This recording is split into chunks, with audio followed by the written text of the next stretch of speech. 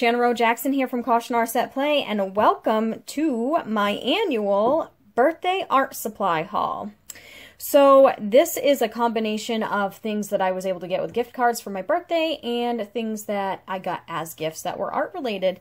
I pretty much do this video every year now, and so let's see what I got this time. So the first thing that I wanted to show you is a book that's so big I can't even fit it on camera. This is a book that my husband got me. Artists, Their Lives and Work. I guess he's so sweet. He's actually been looking at this book for a long time and has been wanting to get it for me for a couple years now. And he finally was able to get it. And I just think it's sweet because he's not an artist, but for him to go out of his way to find me a nice art book. And it's just really cool. It's just like a really neat art history book. And the thing that's like really exciting about it is, there's Monet, I love it. The contents page is kind of set up almost like a timeline.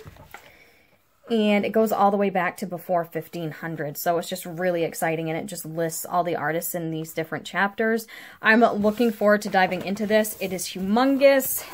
It's giving me school vibes, which is great because normally this time of year I would be buying my art textbooks, and I love to learn. So I'm really, really excited about this one. I will let you know later on like how much I end up loving it. I'm sure I will mention it again, but it's so pretty. But yeah, so I just want to show you that because it's definitely art related. Never stop learning. That's my philosophy. Okay, so let's dive into that Jerry's box. Don't mind this dirty table. It's a studio. Art happens, and things get filthy. So the first thing that I wanted to show you is just some acrylic pouring medium. Hopefully you can see that on there. It's kind of a long bottle. This is by Lucas, and so I got it from Jerry's Artarama, obviously, as I already mentioned. Of course, I'm going to throw out there, this obviously isn't a sponsored video. These were items that were purchased for me or that I purchased myself. So none of the brands listed are involved in this video. Anyway, get that stuff out of the way. So I've been wanting to try another pouring medium. I usually do the Liquitex pouring medium. I love it, but it's kind of pricey. This was a little bit cheaper, so I'm going to try it, see if I like it, and then I might start buying this more often. Speaking of Liquitex, I just decided to get some gesso. I've been needing some gesso for a very long time. I have some gesso that I've had for like 20 years, and now it's starting to look more like paste or putty, maybe. Like, it's really thick. Like, thicker than the type of milkshake that I like. So it's really awful, and it's just not working well. So I needed some new stuff. A lot of the stuff that I got is stuff that I just really needed in the studio. So there's some gesso, and I've heard a lot of good things about that gesso, so I've been wanting to try it. And the next, not specifically an art supply thing that I want to show you, is this fixative for soft pastels. This is my absolute favorite soft pastel fixative. I have never noticed a color change with it. I haven't noticed it darkening anything. Like, it darkens the colors when you first spray it, but then when it dries, it goes right back to normal, and it keeps things in place. It's fantastic. It's a little pricey. It's by Sennelier, but it's definitely worth it. I've never had any issues with it. And I know that's an issue with a lot of fixatives and soft pastels especially.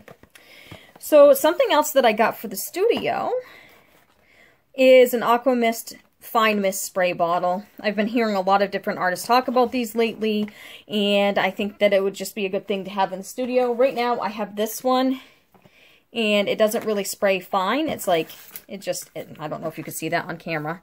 I'm just making a mess for no reason. And as you can tell, it's really loved, but it falls over easily. It's kind of annoying. It's always falling over. So I kind of wanted to replace it and see if I could try the Fine Mist sprayer.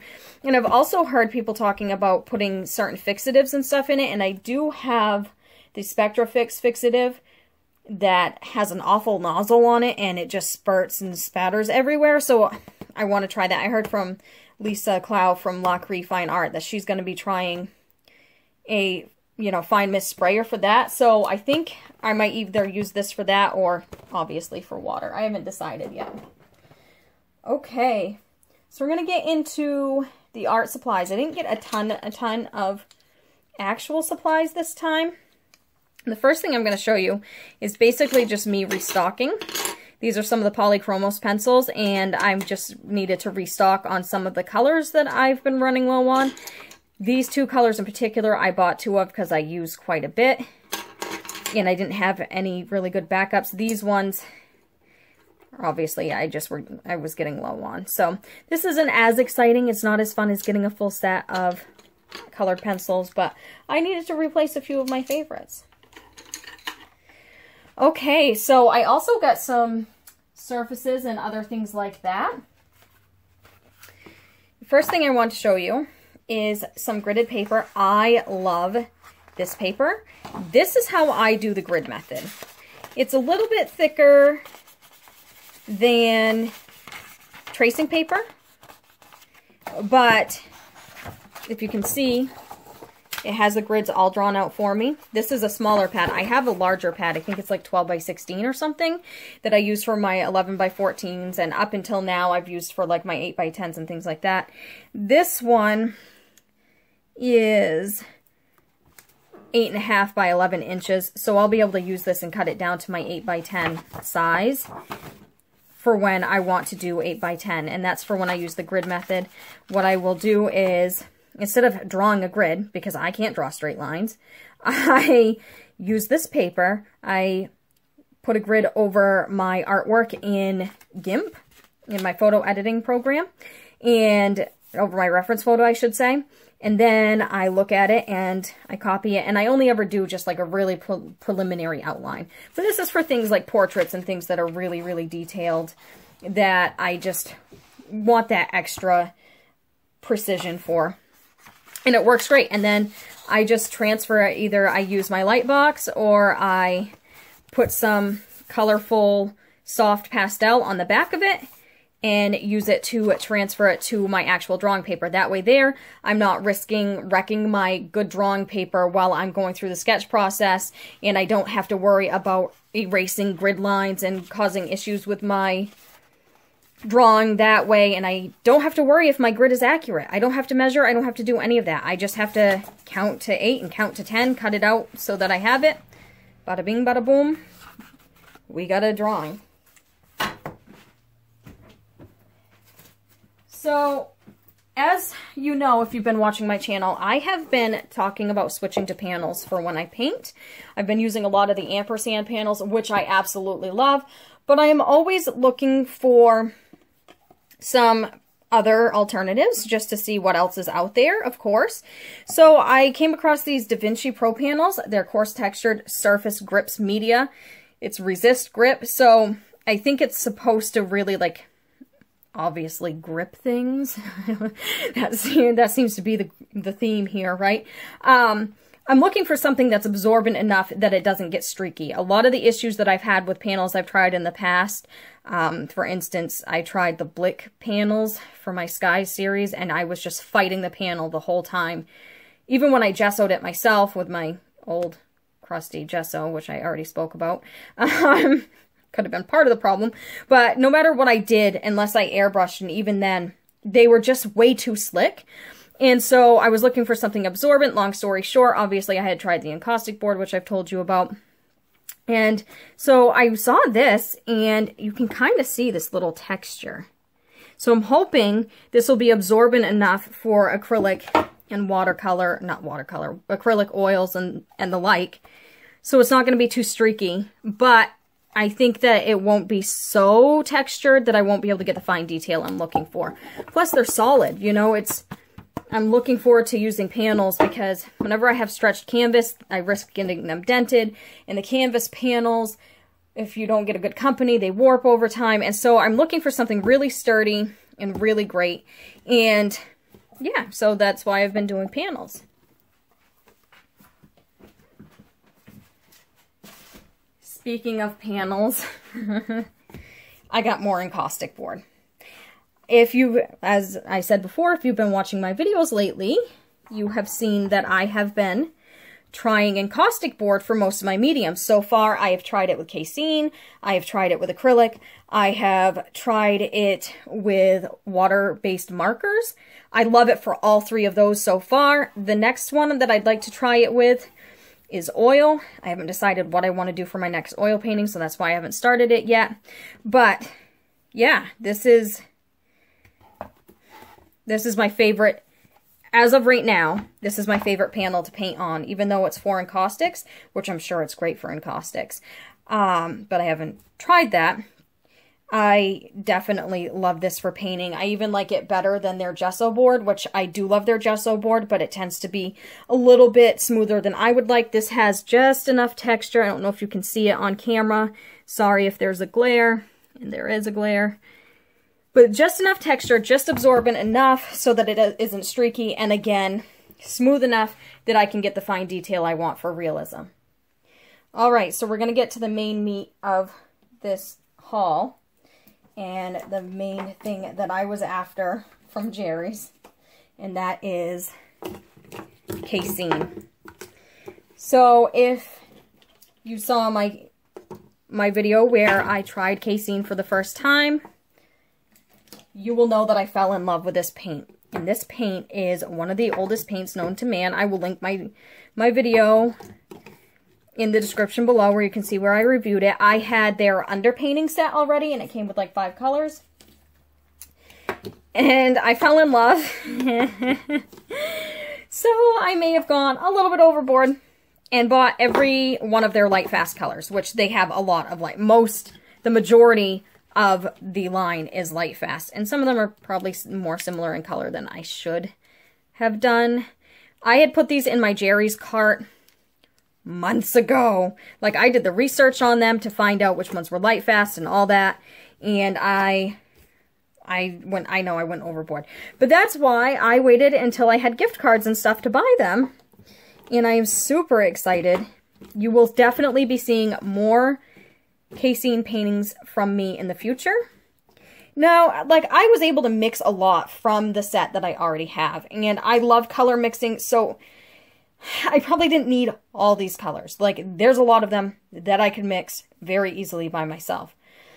But look how pretty they are. Look how exciting this is to have all these pretty colors. Like, I know how to mix paint, but at the same time, I mean, if they have the paint out there, why not get it?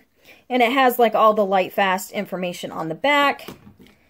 Very, very exciting. So I am super excited about this. So I do have a couple more things that will be coming. There was something else that I had ordered from Jerry's that hasn't gotten here yet. And I guess I have one more gift coming from my husband that also hasn't gotten here yet. So I will be turning the camera back on when those come. So stay tuned for that. Okay, so it's been a couple days since I first started this video, but I have a few more things that I'd like to show you. This is actually something that I didn't get for my birthday, but I got shortly before.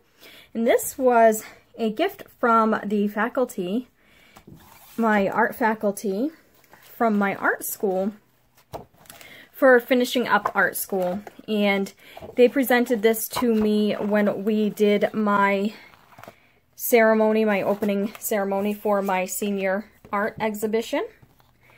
And I also had gotten an award through the school, so they presented that to me at the same time. So me and the other students that were part of the senior thesis exhibition each got a book.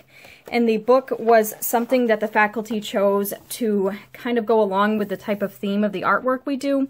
My theme obviously was skies, which was landscapes. And so they got me a book about painted landscapes, and I'm very excited to dive into this. And I just thought I would show you since it's art related, and I had shown you the book that my husband got me. I mean, there's just some beautiful work in here by some very, very awesome artists. So I'm really, really excited to look at this and really get the chance to dive in and learn about some other contemporary artists who do landscape. I had also gotten a couple things from Amazon. One of them you've seen me use in my videos before. These are the Jane Davenport baton blenders. They're very much like the soft blenders. And these are set up to look like makeup. She has like this whole line that looks, of art supplies that look like makeup. Really, really cool stuff. And this is one of my favorite things of hers. And it's just basically to blend pastel and things like that. And I love them because I love the length. And they work really well. Something else that I got from Amazon that I've been wanting to try for a while are these Mars Lumograph black pencils. And they're basically just, you know, some, well, I can't open it. Well, anyway, they're graphite pencils. And I think one of them, I think the 8B is a carbon pencil. I think that's why I got this set. So it has a range from 2B to 8B. So they're supposed to get really, really dark. And I haven't really tried the carbon pencils as far as graphite goes, so I'm interested to see how that goes. So at some point I'll probably review this little set and just do a piece with them. Okay, and so the last thing that I want to show you is more equipment based. This was the gift that my husband was waiting on for me, that he had gotten for me, and it hadn't come yet before I had done my other part of this video.